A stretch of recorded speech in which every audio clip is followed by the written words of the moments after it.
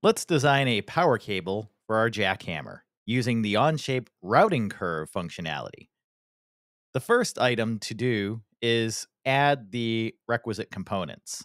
Let's insert a released Rev A version of this two-pole power plug.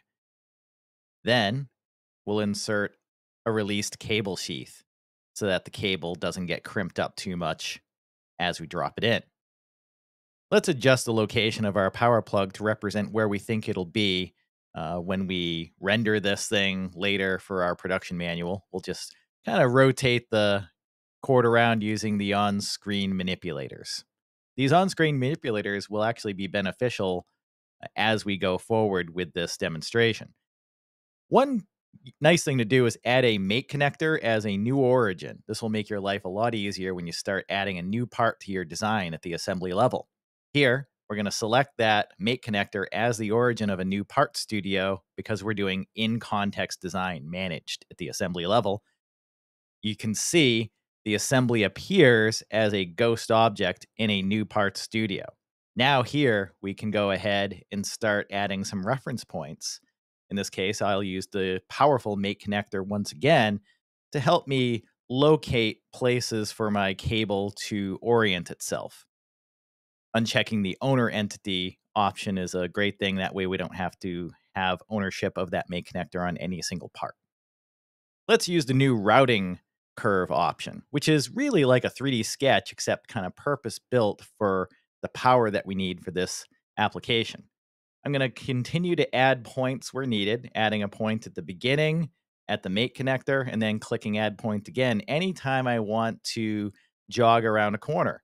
I don't need to use a tab key or anything like that. I'm using the mate manipulator that we saw earlier for locating the component is also available for moving around our design.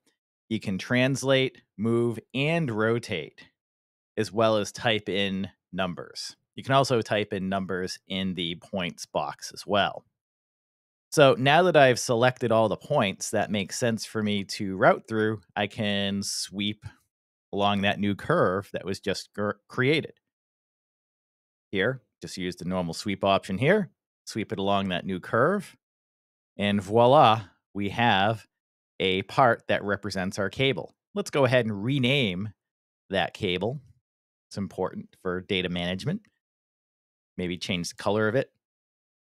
But what if we want to alter the cable in any way? You can see it's a 917 millimeter cable right now. It's calculating the length, but we can modify it. And I love the power of the final option. When you hit final, you can actually see the resultant shape of the sweep, ensuring that you're not crimping it beyond its minimum bend radius, right? You can see right there, I went a little too far, but if I move back up again or set that to 0, we're going to see it go right back to where we expect it.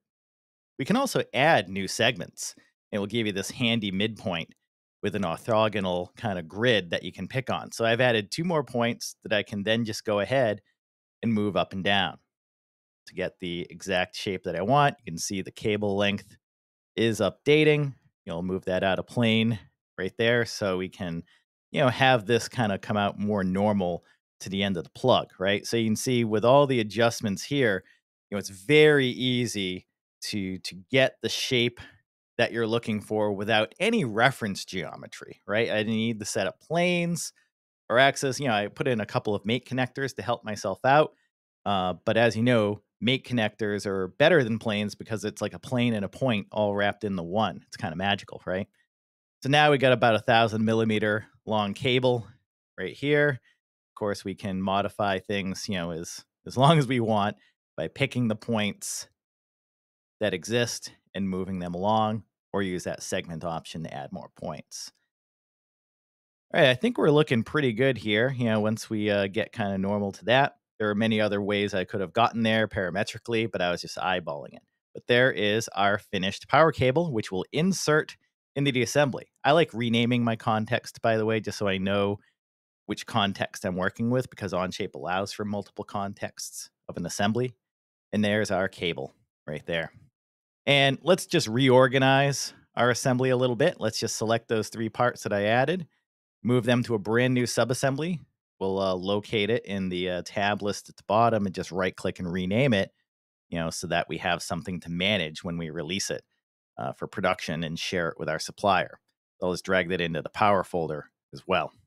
So that's how you make a quick and simple power cable inside of Onshape.